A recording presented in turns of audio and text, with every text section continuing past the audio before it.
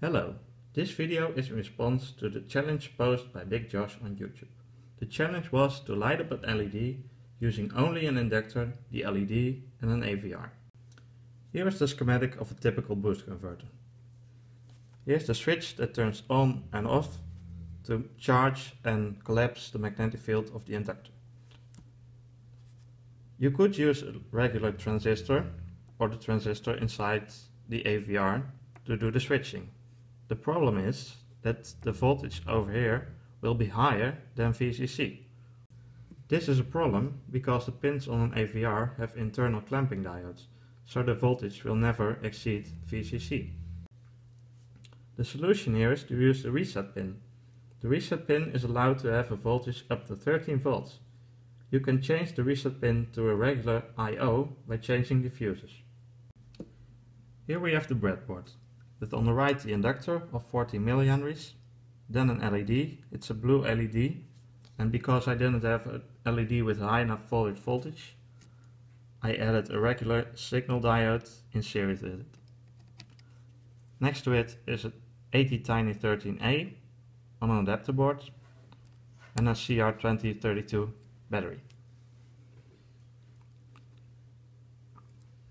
First, let's measure the voltage on the battery.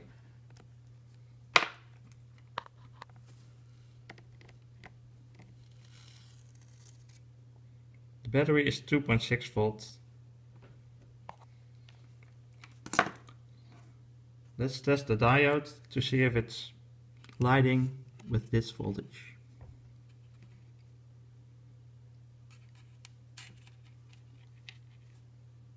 As you can see, it's barely lighting up. Now let's reconfigure everything to create a boost converter.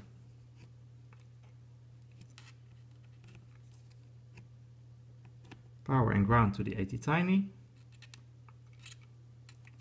One side of the inductor goes to VCC, the other goes to the reset pin, which has been reassigned as a digital input-output. The plus side goes to the same pin, and the ground, the negative of the LED, goes to ground. As you can see, the LED is lighting up.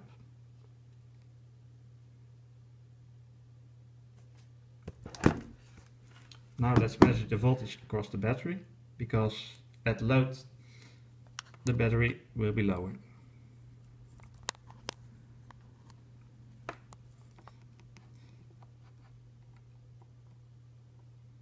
As you can see, the battery is currently only 1.5 volt, 1.6.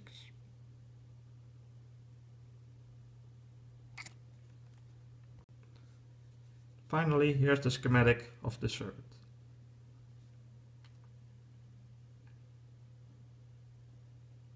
Thank you for watching.